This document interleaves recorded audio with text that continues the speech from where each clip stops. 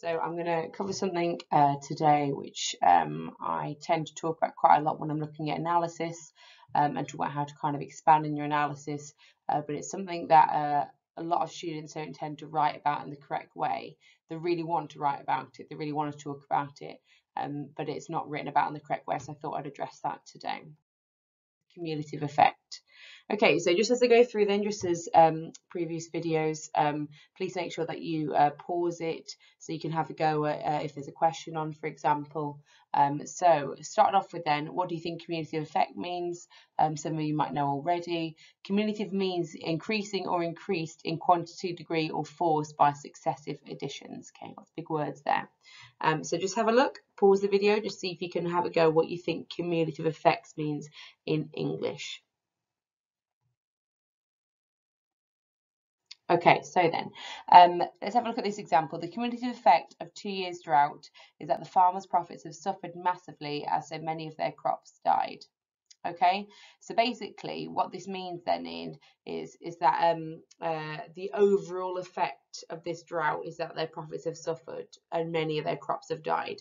So all it means is overall. Okay, you can see in the top left on the screen it says the overall effect. So now let's translate that to English. It means that we've got to look at kind of multiple words, put them together and talk about the overall effect. Okay, something that a lot of students tend to do is that they look at the overall effect of one quote. When it comes to the cumulative effect, we have to look at more than one quote and kind of stitch them together as though they're kind of like a jigsaw and take them from different parts of the extract. But we're going to have a go at that. Okay, so let's have a look. So the way that I kind of do this is that sometimes I'll try and think of different images, put them together, and what's the cumulative effect of those images put together. So these images represent someone called Bob.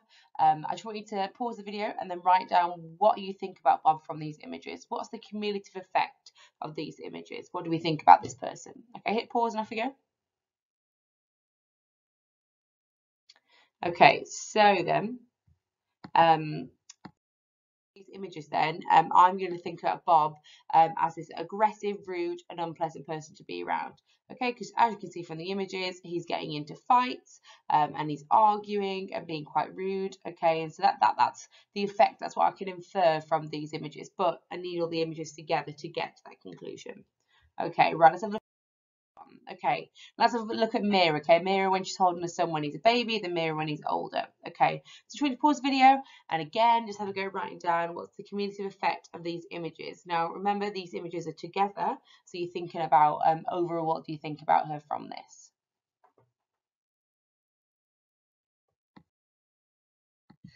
Okay, right, so the cumulative effect of this is that it caused me to perceive Mira to be a motherly, loving person, okay? But I've got these two images together. I've seen Mira when her baby's little and Mira when her baby's older, and that makes me think that she's motherly, okay? But if I just saw one image, that effect would be lessened over time.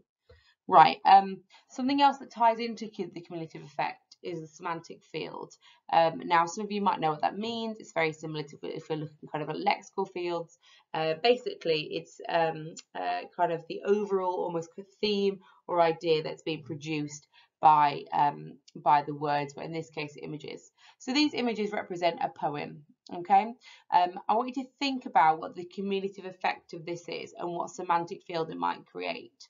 Okay, so just have a think, pause the video, have a think what semantic field this might create.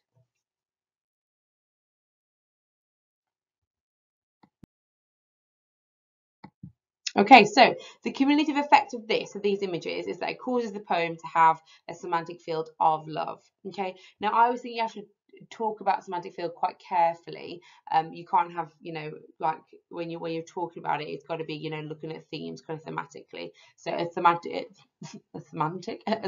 field of love or of war, for example. Okay, I was thinking thematic and semantic, both quite difficult to say. Okay, so it's caused the poem to have a semantic field of love. Right then, so this is a poem, so we're kind of thinking about unseen poetry here. However, we are going to have a look at Romeo and Juliet in a moment. So this is a poem called First Love by Brian Patton. For you to pause the video and give the poem a quick read, please.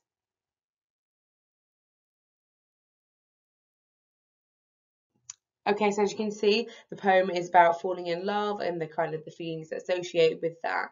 It's quite a nice, sincere poem actually. And I want you to think about what is the cumulative, so this combined overall effect of the words highlighted. I want you to literally ignore the rest of the words for now and just think, what do these words in particular tell me? So pause the video again, I feel like I say this all the time, and give that a go, please. Okay then, so if I was you, I would have been looking at things like loving, bouncing. I might think about things like hopelessly in love. Okay, and then overall, you know, I might think about looking at individual words as well. Even the verb bouncing denotes excitement. Okay, the narrator is excited about being in love. So I'm looking at these individual. And that brings me to this conclusion. The cumulative effect, I can never say the words in this pathway. The cumulative effect of these words is that the narrator appears excited about his first love. He dreams for her and pines for her, feeling as though a century passes when he does not see her for 2 nights running. This then creates a semantic field of love. Okay, so that links back to what we just looked at. So you've got this cumulative effect that he's appearing excited.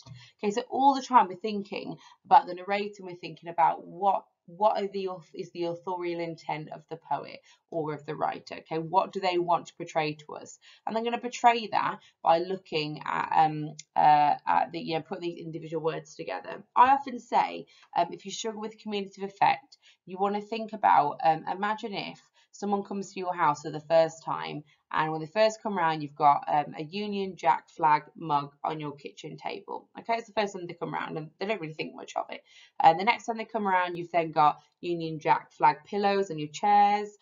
You might also have Union Jack curtain as well. You might have a picture of the Queen on the wall. Okay, maybe Boris Johnson tea towels. I don't know. Okay, now originally when they first came, when you just had that mug, they didn't really think much about it. But actually, the second time they come and they've got all of these things, the cumulative effect of that is that they're going to think you're patriotic, okay, that you're really into your country, okay, and you're very pro-British, and that you're maybe your family's very British, okay, and so that didn't happen the first time that they came. Okay, it's got to be the cumulative effect of these series of things. The word bouncing on its own doesn't tell me about falling in love. But bouncing combined with loving, combined with dreamed, combined with hopelessly in love, the best time, forever, endless, all of those put together, stitched together, creates that cumulative effect. So you can see how it's impossible to look at the cumulative effect of one word. It's going to be a series of words. Okay? Now let's have a look at applying this to Romeo and Juliet. Okay, so I want you to pause the video again. I want you to read through this. This extract comes from after Romeo kills Tybalt, after Tybalt kills Mercutio. So Tybalt, just to give you context, is Juliet's cousin. Okay, and so obviously she's feeling a bit she's feeling kind of a bit torn because she loves her cousin, but at the same time she's just married Romeo and is massively in love with Romeo. Okay, just give it a pause please, and then can you read through this?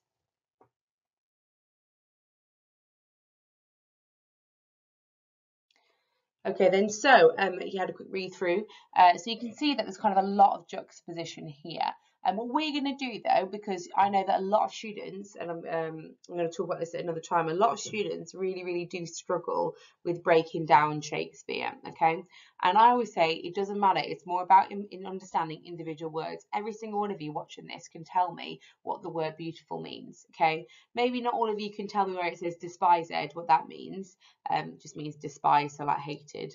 Maybe not all of you can tell me what mortal means, but all of you know what a serpent is, okay? Most of you are going to know about the story, of Adam and Eve and the serpent, okay? So as long as you can look at individual words, it doesn't really matter. It's more about knowing where in the plot it comes from, and it's always going to tell you, roughly in the story where it comes from, okay, in the narrative. So what I'm going to do is start off with, I'm just going to highlight positive and negative words. Usually I'll get my students to put positive and negative signs. Just for ease on here, I've created like a little key. So you can see here then that in pink I've got the negative words and green I've got the positive words. Okay, now I haven't done all of them, so obviously I missed out. I haven't looked at beautiful under positive. I haven't looked at paradise under positive. I've just kind of picked out a few key ones that I first noticed after close reading the text. Close reading as well, you know, we read it on a second, we've read it first, we scan through first, close reading, then we read it afterwards, and we start to kind of break it down and analyze it. That's close reading. Okay, the top left on your screen, you can see it says connotations are these thoughts, feelings, and ideas associated with the word. Very simply, they can be positive or negative, or they can be a bit, you know, these bigger ideas. So, for example, a tyrant is someone that is an oppressive ruler of a country. So it's got very negative connotations. We might talk about the biblical connotations of dove or serpent. There's quite a few religious allusions here. You know, we could talk about the dove being a symbol of peace, for example, and the serpent being this symbol of evil and of hell. And that would be a really, really nice bit of animal imagery for you to do there with serpent and dove, for example. Okay, now what the important thing is now is that I then kind of am able to put this together. So what you need to do is I just want you to press pause, please, and I want you to have a go and write about the cumulative effect. You can either choose to look at the positive words or the negative words, or you can do what I'm going to do in my example where I look at both of them in contrast. Okay, so just hit pause and then give that a go, please. Okay then, so look at what I prepared earlier. This feels very Blue Peter. Right, so the cumulative effect of words such as tyrant, fiend, and serpent is such, I think I meant to put, is such that the audience are now led to believe Juliet now despises Romeo as he has slain her cousin. However, Shakespeare pairs these words with positive lexical choices, just means word choices, such as angelical, honourable, and gorgeous. This juxtaposition allows us to understand Juliet's plight. She is both madly in love with Romeo and heartbroken over the decision he made to kill Tybalt. It helps us further understand her predicament and helps strengthen the theme of conflict in the play. Okay, so when we're thinking about this, then you can see that not only have I addressed multiple words, I've actually talked about differing ideas within it as well, and I've looked at juxtaposition. So I'm going to get AO2 marks for looking at the cumulative effect, for looking at positive lexical choices, for looking at juxtaposition. But I'm also going to get AO2 marks. That's, you know, when we're looking at how the writer uses language and us breaking it down.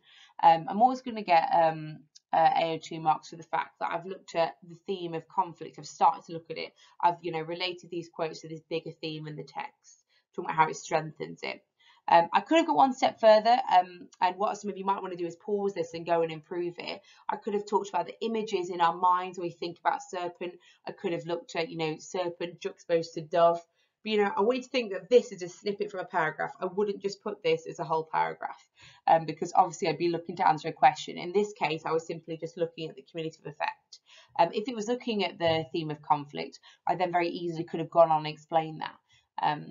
If we was looking at, you know, the presentation of Julia, I could have talked about her being someone that is quite conflicted, or someone that is quite weak, that can't decide how to feel and how to act. Could have talked about her being quite naive. So there's lots of different things that you can do with the cumulative effect.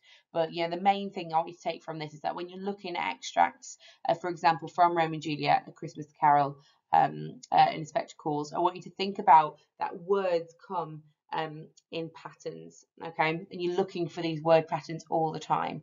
The writers choose the best words in the best place and the best order. Okay, so you want to think about, well, why they picked that word there. So all the time questioning, why have they done this? And actually, can I connect these words to other words in the text? It's not just about looking at words independently. It's thinking, yeah, these words are in these patterns. The students that go and kind of are able to step back and look at these patterns are more likely to be able to get those perceptive marks. And you know, aiming for clarity, but obviously at the same time we think, actually, how can we make these very clever comments? Okay, thank you very much.